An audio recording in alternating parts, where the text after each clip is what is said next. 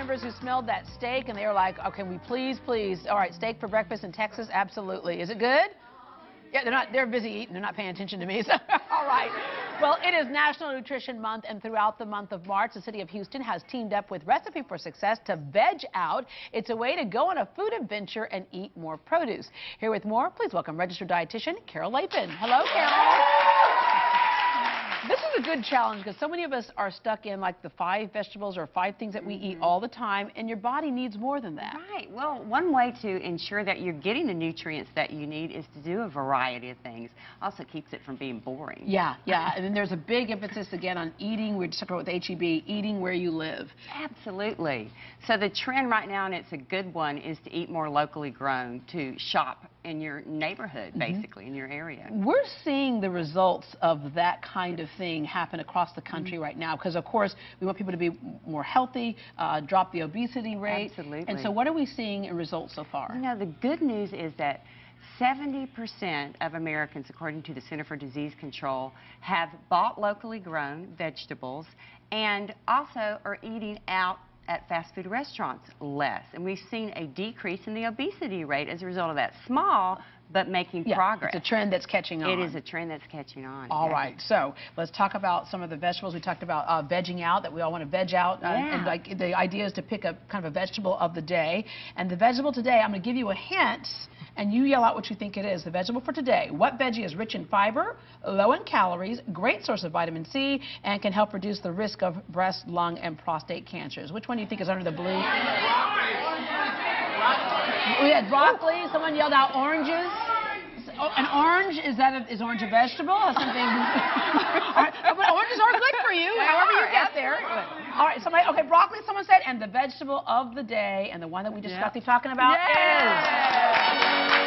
And so how appropriate is it for National Nutrition Month? This is the 40th year for National Nutrition Month for the Nutrition of Academy of Nutrition and Dietetics. So starting out with broccoli, and broccoli has all kinds, I just mentioned some of the properties to it. There are people who will tell you, including a former president, I hate broccoli, I do not like broccoli, I will never eat broccoli, I just don't like broccoli. We're like, oh, okay. But sometimes people say that, especially a lot of kids, and then all of a sudden they eat it the right way. That's right. And so one thing you don't want to do, as Southerners do sometimes, is cook the bejeebas out of something because, number one, when you cook too high temperatures, you lose the vitamin C, and also the minerals leach out. So if you could just steam that beautiful broccoli a little bit, and then maybe add some olive oil to it, maybe some Italian seasonings.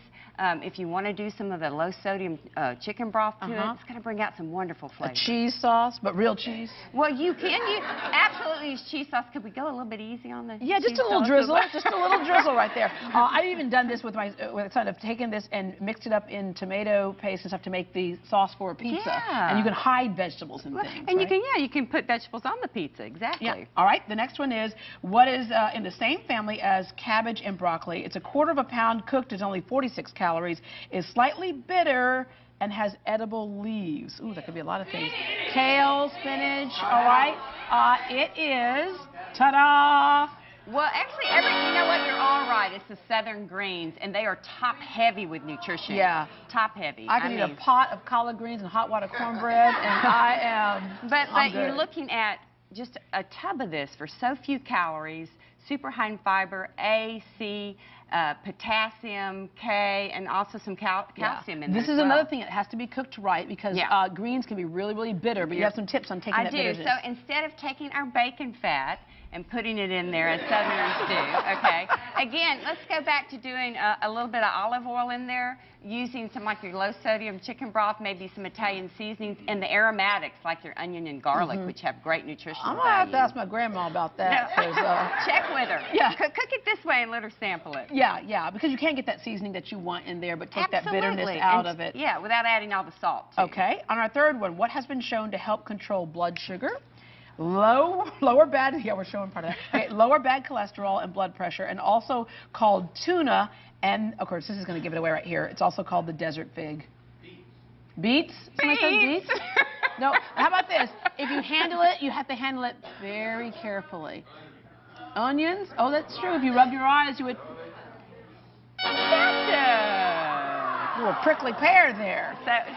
So it's unique, right, Deborah, in that it's both a fruit and a vegetable. Have you seen the bloom, the purple bloom, right? Yeah, Okay, that juice is used. It's very high in antioxidants. I think you see a picture of it on your screen.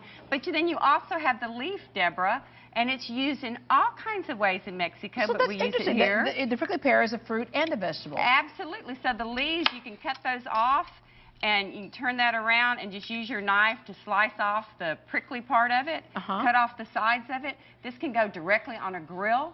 You can put it in a skillet and saute it. You can add it to salads. You can make a pico with it. You can make a margarita with it. You can, well, you know what? I mean, I've just heard of prickly pear margaritas. You can with that beautiful fruit. You absolutely can with that. Okay, well, Carol, this is great. And I guess, you know, the challenge again is to take one thing at least on your plate that you said that you hated and see if you can make it taste the way it should be. And another thing I wanted to point out is when I have clients that come to me and say, I don't like vegetables or I don't eat very many vegetables, if you go to some of your larger grocery stores like the HEB stores, the up stores, there are 60 to 70 different vegetables there. Yeah. So you're guaranteed that if you keep trying them, you're going to find some that you like. And they got recipes for you right there. And you can go in and ask great the for chef. weight control. Yeah. Pile the plate up with the veggies and less of the higher calorie food on the plate. All right. Carol, thank you. Thank you, Deborah. And for more on VegOut, along with everything on today's show, you can visit our website at greatdayhouston.com. Okay, so we asked you what vegetable did you hate as a kid, but now you've seen the error of your ways and you love it now. Okay, so what did you say?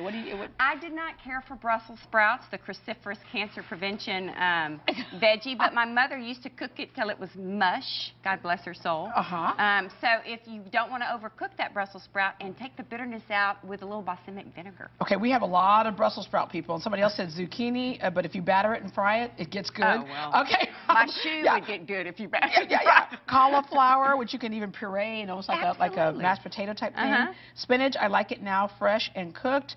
Collard greens, broccoli smockly, someone said. Asparagus, Brussels sprouts, and eggplant. All right, sauteed onions, and now we love it. Okay, we'll be right back. They grew up.